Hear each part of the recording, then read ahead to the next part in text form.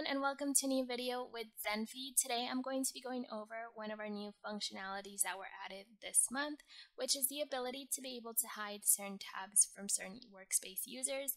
Previously, when creating dashboards, if you wanted to restrict the view to certain users, you would need to replicate the different dashboards on different spaces and give users access to only a certain space.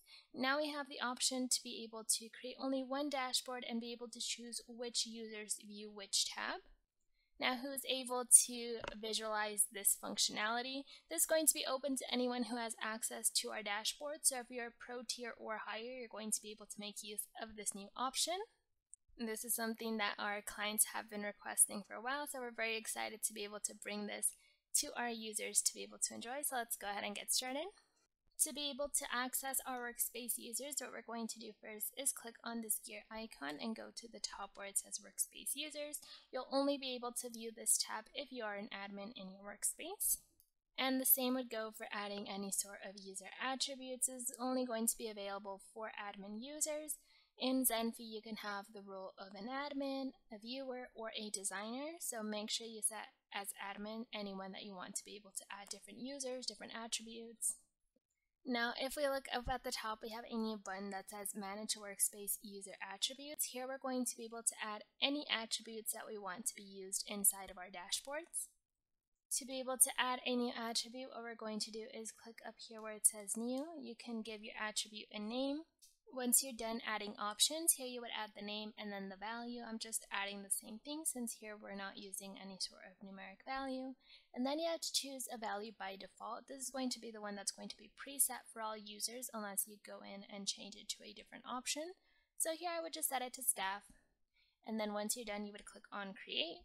And you're going to be able to see all of the user attributes that you add in this page.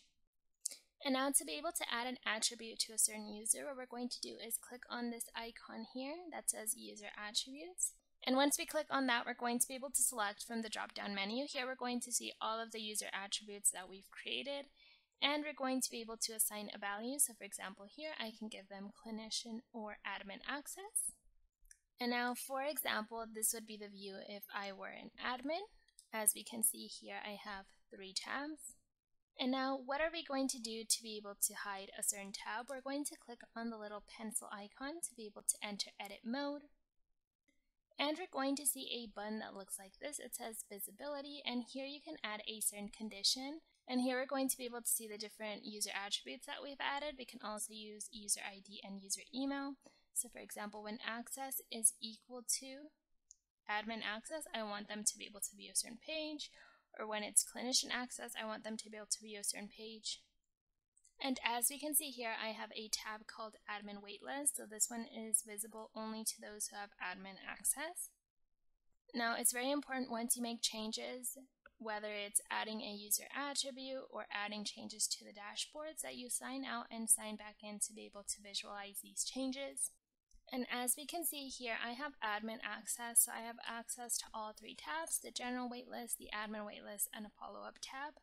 However, if I sign in to the same dashboard using a different account that doesn't have admin access, now I can only visualize the general waitlist and the follow-up tab. And just like that, in a few steps, you're able to hide dashboard pages from certain users. You can filter out by domain, by location. Possibilities are endless. As you can see, we try our best to make sure our clients' petitions are fulfilled. So if at any time you see a functionality that you would like to see on Zenphi, please let us know and we will do our best to be able to add it as soon as possible. Thank you so much for watching.